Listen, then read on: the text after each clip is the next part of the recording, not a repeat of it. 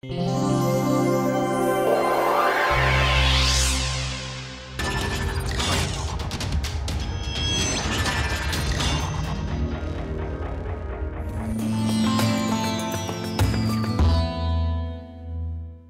us start with a brief review of last class. In last class, we continued discussing about extrinsic semiconductors.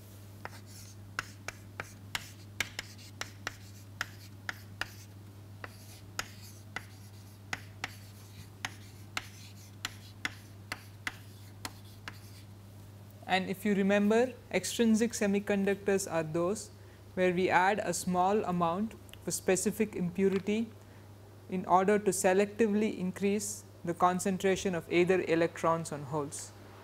Towards the end of last class, we looked at the temperature dependence of the majority carrier concentration.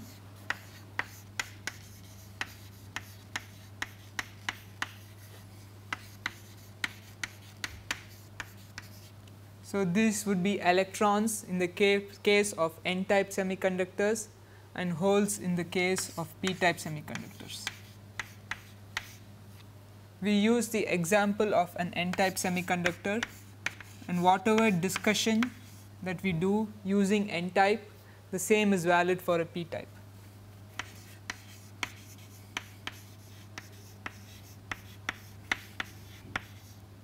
So, in this case, electrons are the majority charge carriers, and there are essentially two sources of electrons.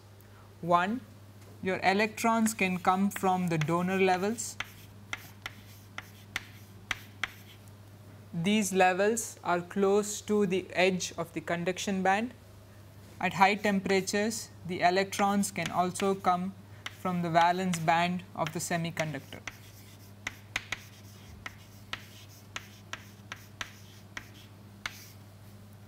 Putting these two information together, we did a plot of the log of the electron concentration versus 1 over T.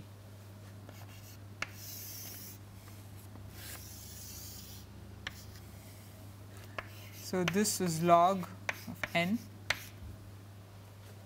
this is 1 over T.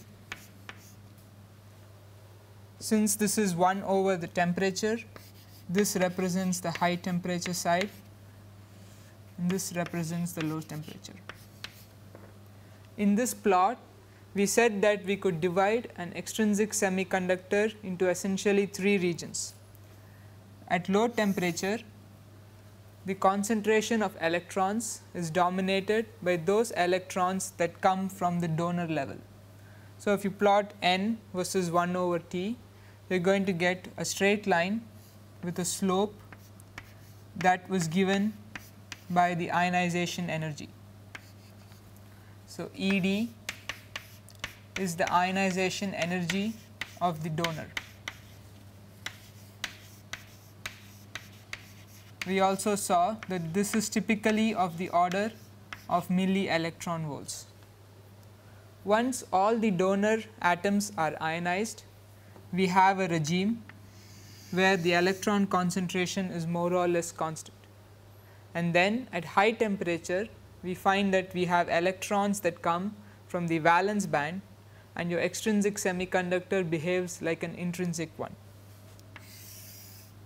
So, this is the high temperature behavior, and the source is minus Eg over 2k, where Eg is the band gap.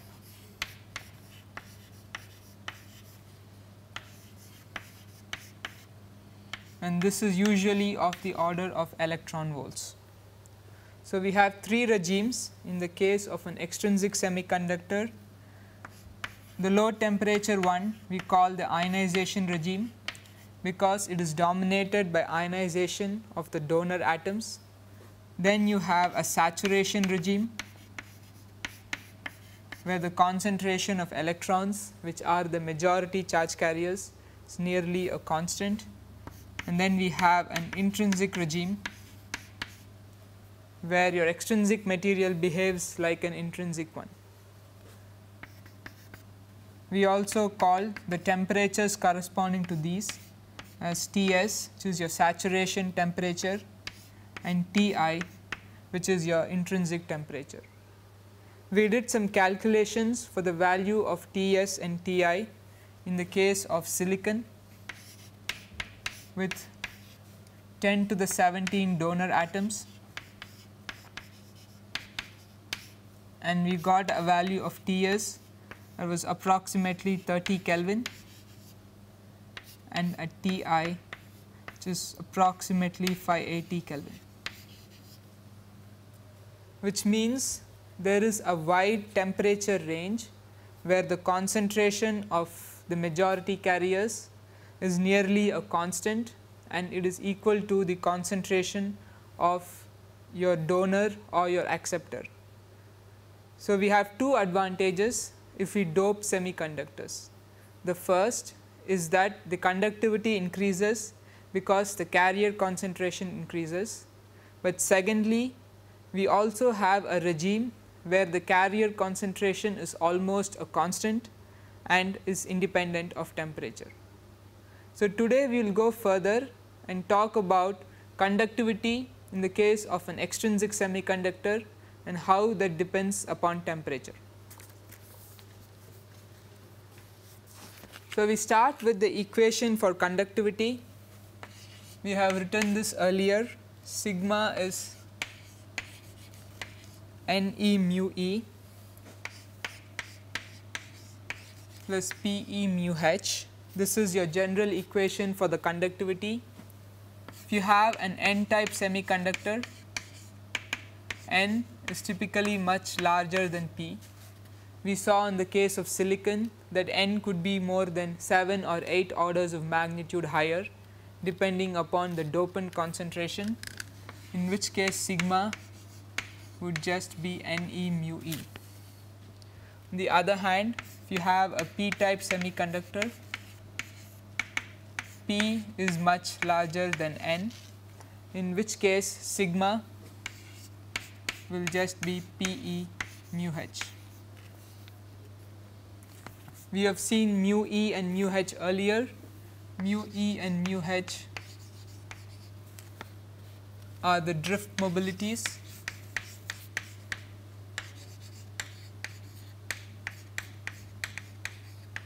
So, mu E is the mobility of the electron in the conduction band, mu H is the mobility of the hole in the valence band. We also saw earlier that mu E is nothing but E tau E over m E star, mu H E tau H over m H star, where tau E and tau H are the time between two scattering events.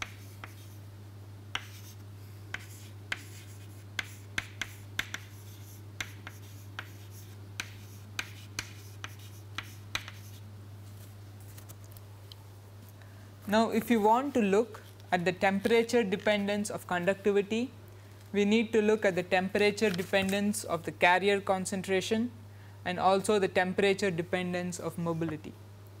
We have done looking at the temperature dependence of the carrier concentration, which is what we did at the end of last class, the beginning of today.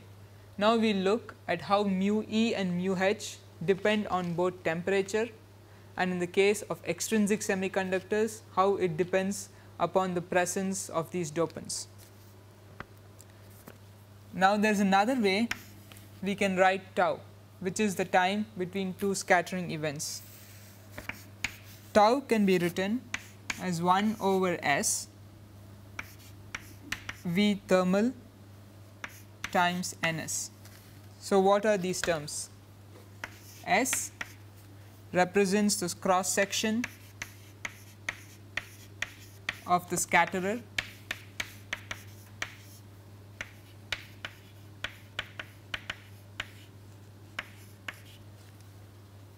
Vth is the thermal velocity of the electrons,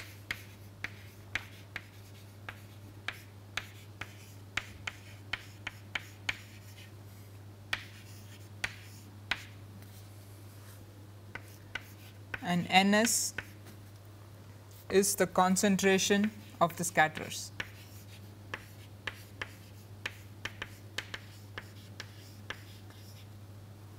if you plug in the units, S is the cross section area, which is in meter square. V thermal is the velocity, so that is meters per second. Ns is the concentration of scatterers. It is usually given per unit volume. So this is in meter cube, so that the final units is in seconds.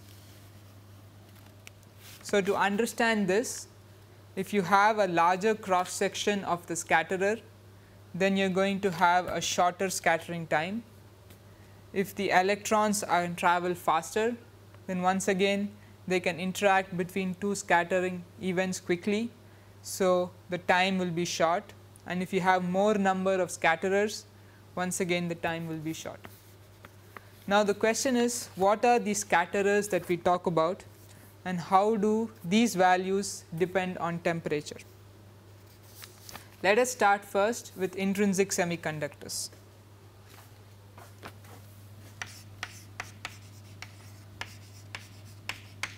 If you have an intrinsic semiconductor,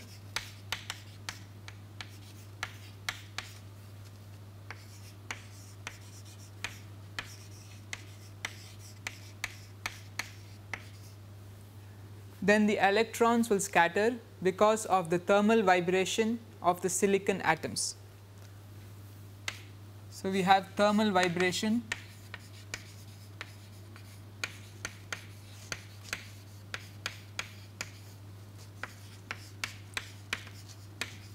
of the atoms.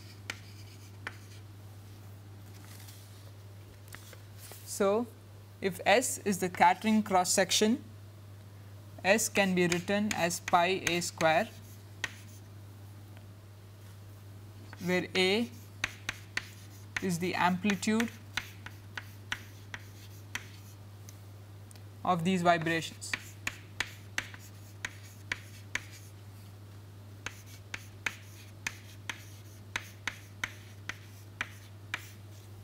So this is in the case of a simple 2D model.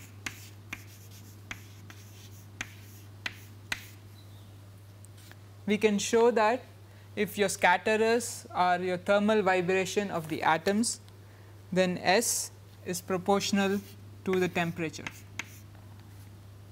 which means as temperature increases, the amplitude of the vibrations increase. So A increases, and correspondingly S will also increase. The next term in the equation for tau is V thermal. If you have electrons moving in the conduction band, we can say that they are moving through a uniform potential region.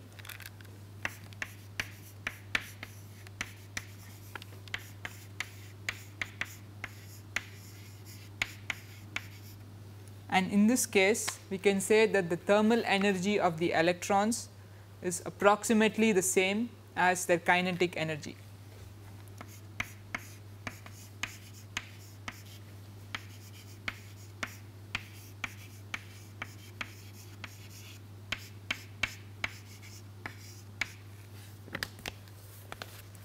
Typically, thermal energy is given as 3/2 kT .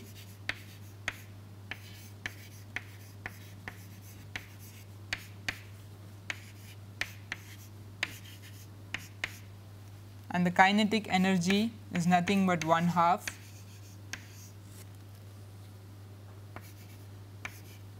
mv square. So this is the kinetic energy. So if we use this expression, V thermal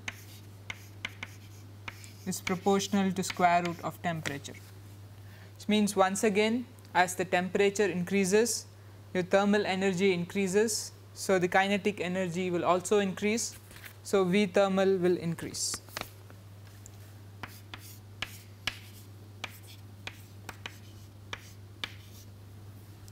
So let us put these two terms together. So we have the expression for tau which is nothing but 1 over S V thermal Ns. In the case of an intrinsic silicon atom, we said that the scattering is only due to the lattice vibrations. So, we wrote this as 1 over pi a square V thermal and Ns. We found that pi a square is directly proportional to 1 over the temperature. V thermal is proportional to square root of the temperature, which means tau is proportional to 1 over T times square root of T. Ns is the number of atoms, and that is usually a constant. It is not going to change with temperature. So, if you take these two into account, this is proportional to T to the 3/2 with a negative sign. So, tau due to the scattering of the lattice, I am just going to denote it as tau L, is proportional to T to the minus 3 over 2. I am going to call this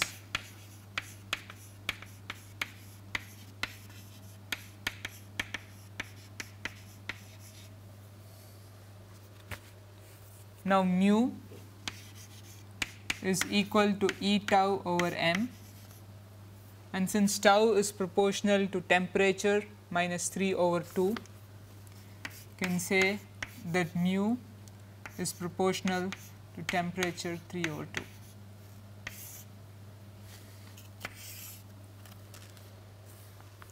So, if you have an intrinsic material where the conductivity is where the scattering is due to the vibration of the lattice atoms, as the temperature increases, the vibration increases. So, there is more scattering and hence the mobility will go down. So, I will write this as mu L to denote that it is due to lattice scattering. So, as temperature increases, mu L will decrease.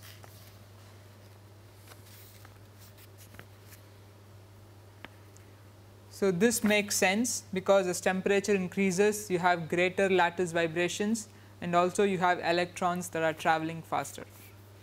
Now, in the case of extrinsic semiconductors,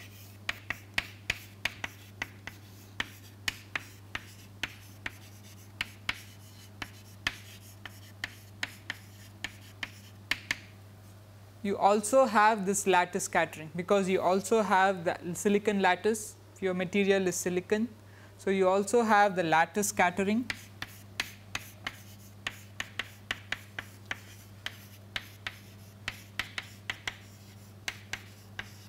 And this is given by a term mu L,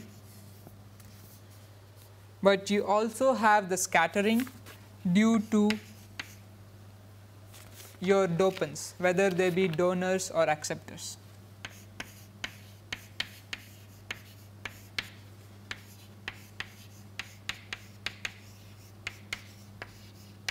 I am going to call that mu I. So, I is to denote the fact that these are impurities. So, in the case of extrinsic semiconductors, you have scattering due to the lattice, you also have scattering due to the dopants. So, both of them play a role in determining the mobility of the electrons and holes.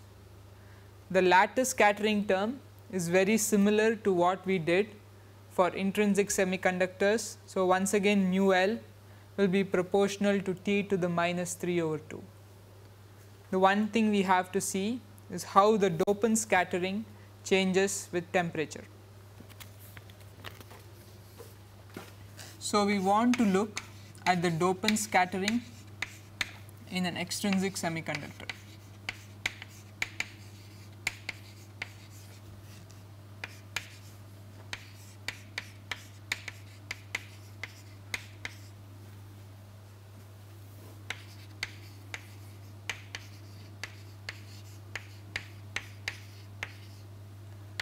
We call this mu I.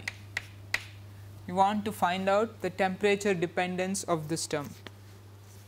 So, if you look at an extrinsic semiconductor, so whether you have an n type or a p type, you are going to have donors and acceptors, and these are ionized, because you find that in the case of n type, the donor atom has an extra electron that goes to the conduction band. In the case of a p type, you have an acceptor atom that can accept an extra electron and create a hole. So, these are ionized impurities, and these can then interact with the electron. So, if you have an electron with velocity being v thermal, then the kinetic energy is 1/2 me v thermal square, or 1/2 me star v thermal square. We said that in the case of an intrinsic semiconductor, where an electron is traveling in the conduction band, this kinetic energy is nothing but the thermal energy. So, this is 3/2 kT. But now you have the electron having an electrostatic force of attraction with the ionized donor. So, if you have an n type, you have donor atoms or donor ions with a positive charge,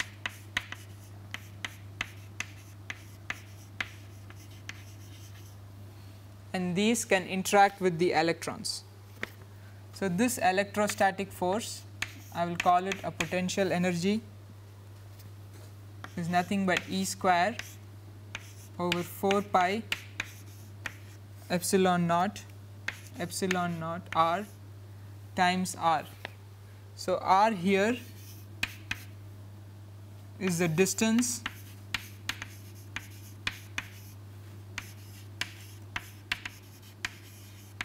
between the electron and the ionized impurity.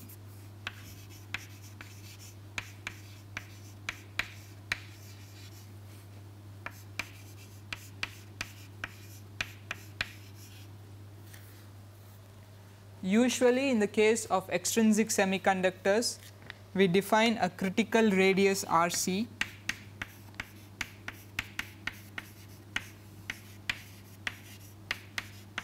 where the kinetic energy and potential energy are equal. If R is less than RC, if R is less than RC here, then the potential energy is greater than the kinetic energy and your electron will scatter.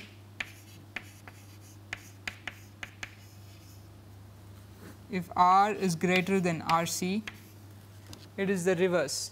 The kinetic energy will be greater than the potential energy and the electron will not scatter, or the electron will escape.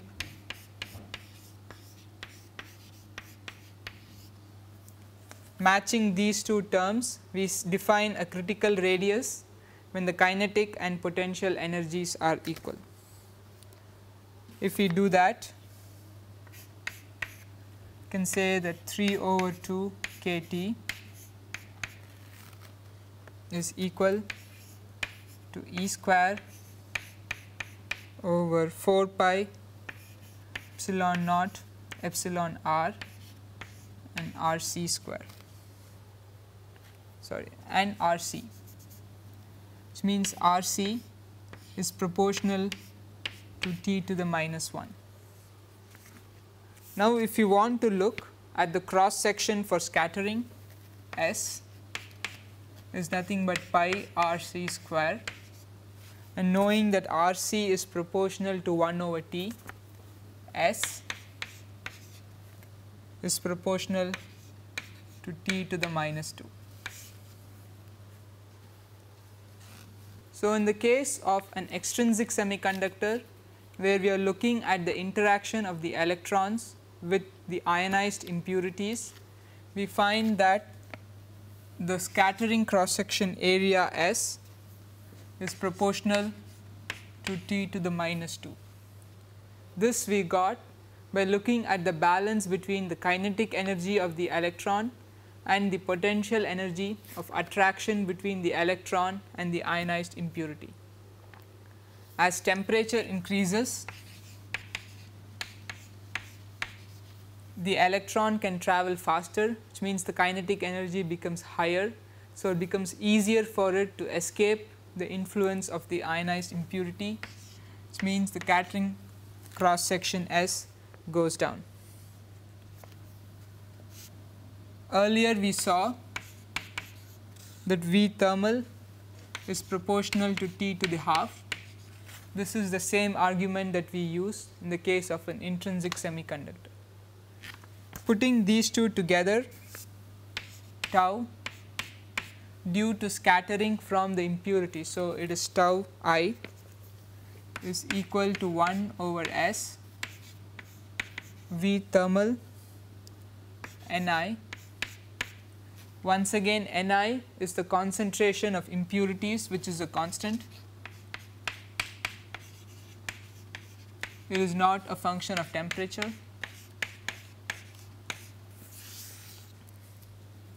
So, this is proportional to 1 over T to the minus 2 in the case of S, and then square root of T is proportional to T to the 3 half. So, tau I, which is the time due to scattering because of impurities, is proportional to T to the 3 halves. Mu I is nothing but E tau I over me star. So, mu I is proportional to half, which means the contribution of the impurities to mobility is such that as the temperature increases, mu I increases. And this is because as the temperature increases, your electrons can move faster, and so they can easily escape the electrostatic force. So, in the case of an extrinsic semiconductor, we have two contributions to the mobility.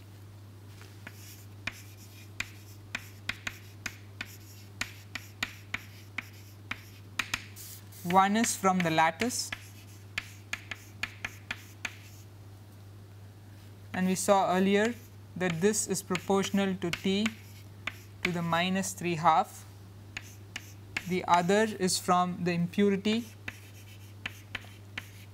or your dopant, and these are ionized. So, I will write these as impurity ions, where mu I is proportional T to the 3 over 2. So, we have two contributions, both of which have an opposite dependence on temperature. So, if you look at the total mobility, it will be dominated by whichever scattering process has the lower value. So, we can write 1 over mu E as 1 over mu L plus 1 over mu I.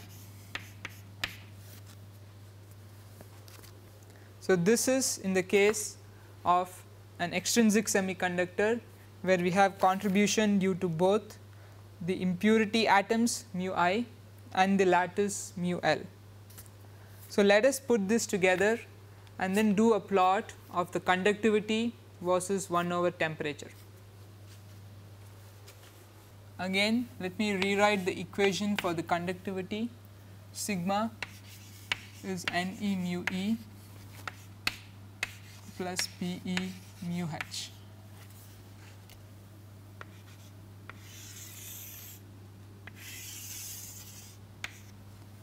So, in this equation, the first thing we look at is the carrier concentration. So, on a log scale, this is 1 over T. Since this is 1 over T, this end is the high temperature end, this is your low temperature end. If we plot log of the carrier concentration, then this is similar to what we had before.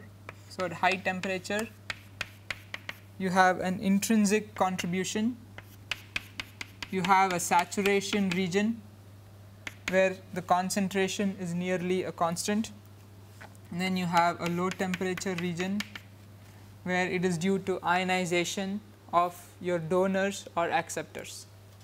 So, this is log n or log p.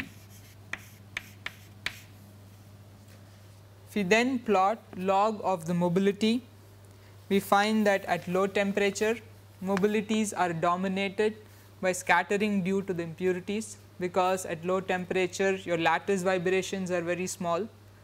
So, the mobility is dominated by impurity scattering, and as temperature increases your mobility increases. Remember, mu I is proportional T to the 3/2. If you do that, then this is the contribution due to the scattering of the ionized impurities. So, this is log mu at low temperatures. So, it is dominated by impurities. At high temperatures scattering is dominated by the silicon lattice, in which case mu L is proportional to T to the minus 3/2. So, that as the temperature increases mu L goes down.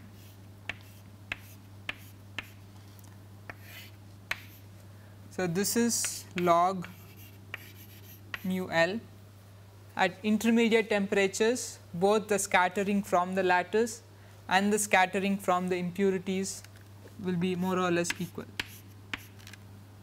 So, the first dotted line represents n, the second dotted line or dashed line represents log of mu.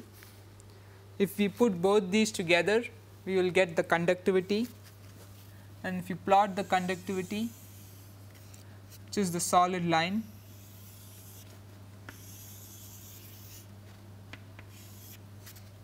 we get a curve like this. So, this is log of sigma versus 1/T. Let me just erase this section and plot it slightly better. This is log of sigma. So, once again we have three regions.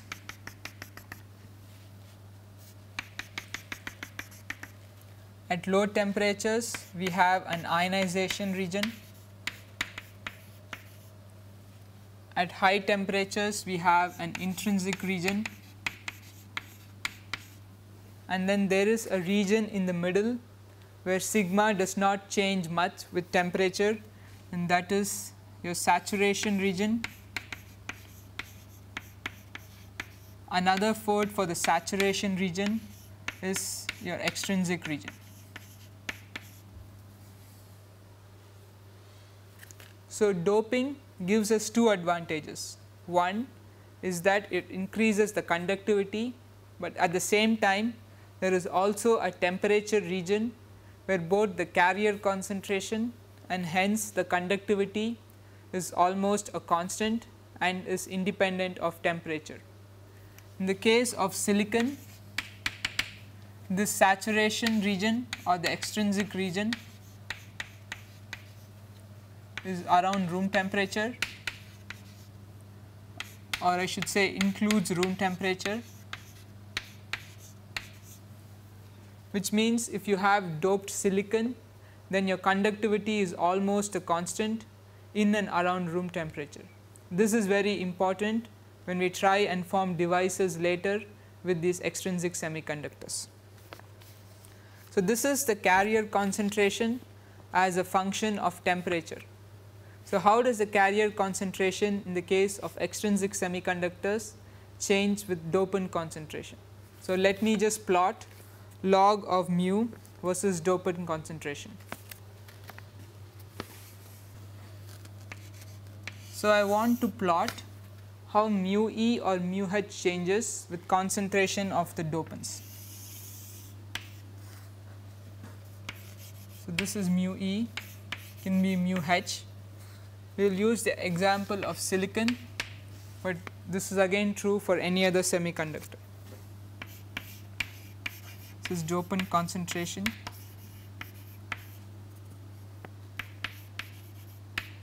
square.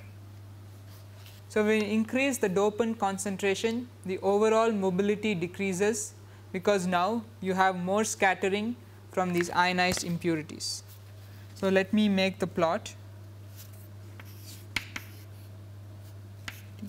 100,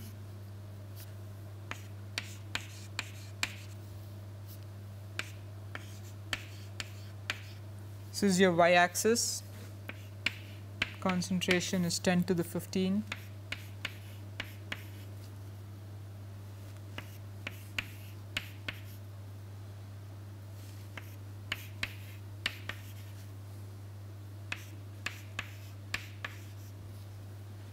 So, if we plot mu e, starts at a high value. In the case of silicon at room temperature, mu e for intrinsic silicon is around 1350 centimeter square per volts per second. So, let me just write down the units here, centimeter square per volts per second. So, it starts off high. Initially your mobility is more or less a constant, and then as your dopant concentration increases, the mobility starts to drop.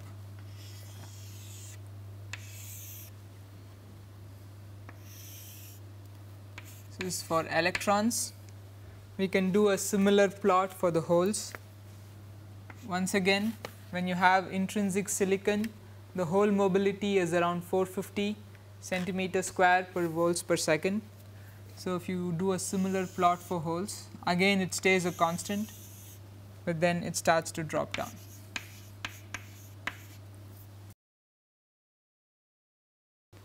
In all the extrinsic semiconductors we have considered so far, you have always had the situation Na or Nd, whether these are acceptors or donors, is much greater than Ni, which is your intrinsic carrier concentration. This means that we can say that the electron concentration is equal to Nd, or the hole concentration is equal to Na. We also only considered situations where Na and Nd are much smaller than the effective density of states Nc and Nv. So, this allows us to think of these impurities as localized states in the band gap. So, your donors form localized states just below the conduction band, and the acceptors form localized states just above the valence band. These semiconductors are called non-degenerate semiconductors.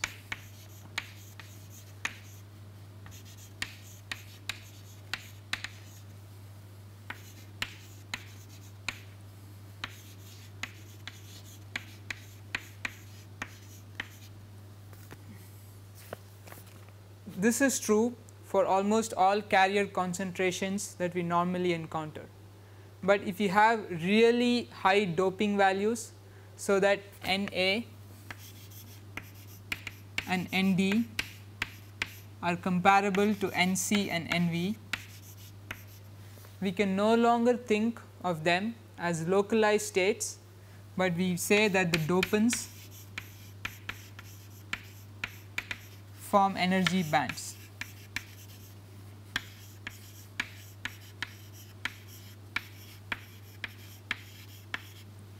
So, these semiconductors are called degenerate semiconductors.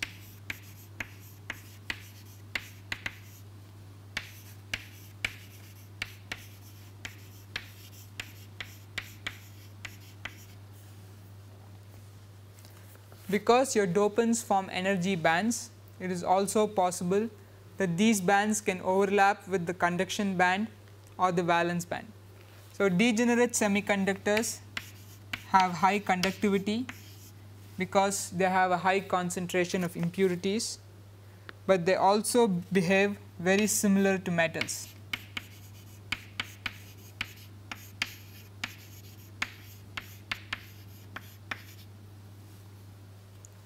For most of the devices that we discuss, we will essentially deal with non-degenerate semiconductors, but for some cases we will find that we can also have high doping and we will also have degenerate semiconductors. The last topic that I want to cover when we are talking about electronic materials are amorphous semiconductors.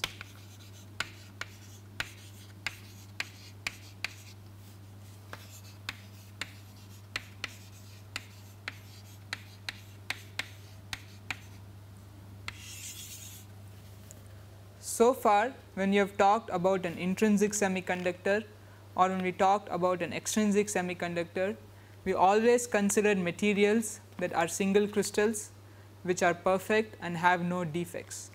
This is because defects in a material will introduce states in the band gap and will change the electronic properties.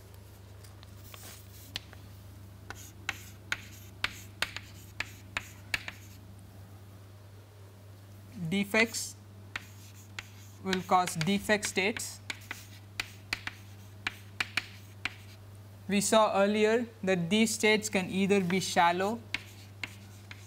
Shallow states are those that are close to the band edges. They can be close to the conduction band edge, or they can be close to the valence band edge, or they can be deep states. So, these defect states can essentially modify the electronic properties.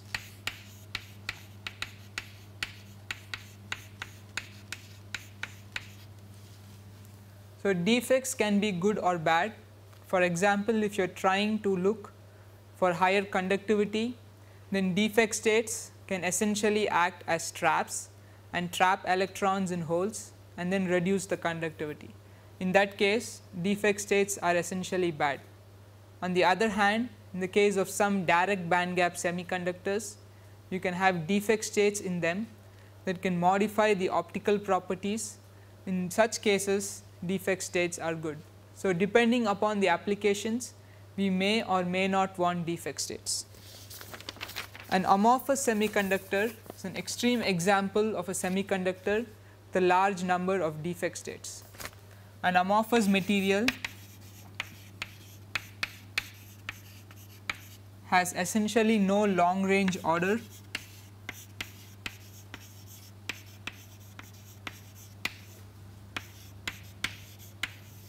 which means there is a large density of dangling bonds.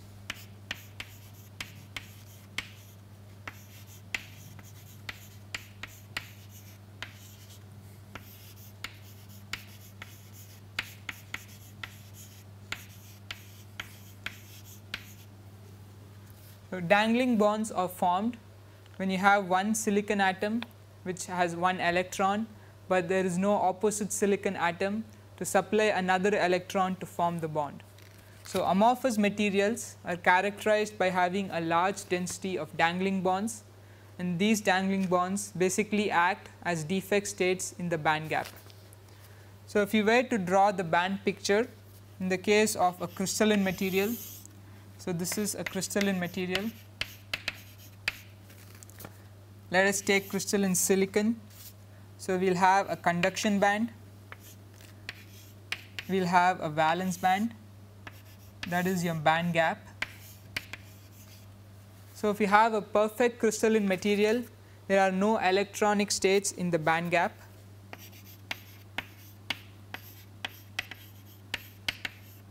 Then you have a density of states in the conduction band and a density of states in the valence band. Now, if you have an amorphous semiconductor, because you have a large density of dangling bonds, there will be a large density of defect states in the band gap, and these defect states are localized states.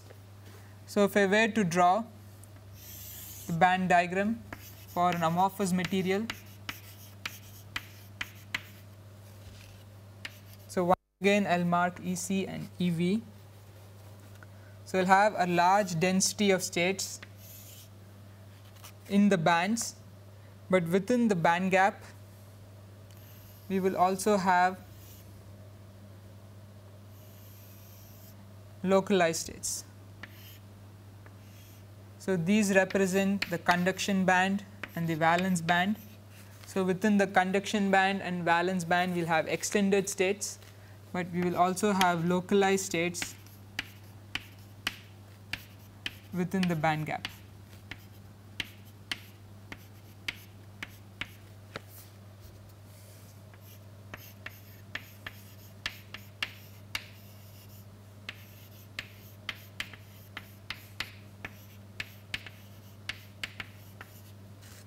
In the case of an amorphous semiconductor, we no longer talk about a band gap because we have all of these localized states. So, we call the distance between the conduction band and the valence band as a mobility gap.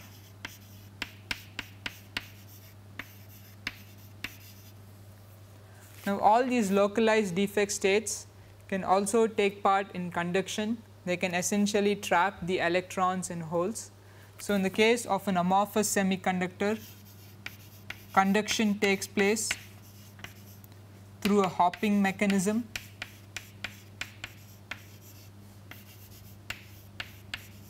where we think of the electrons in holes hopping through all of these localized defect states. So, this drastically brings down the mobility and hence the conductivity. If you have crystalline silicon, mu E is usually around 1350 or 1400. On the other hand, mu E for amorphous can be as low as 1.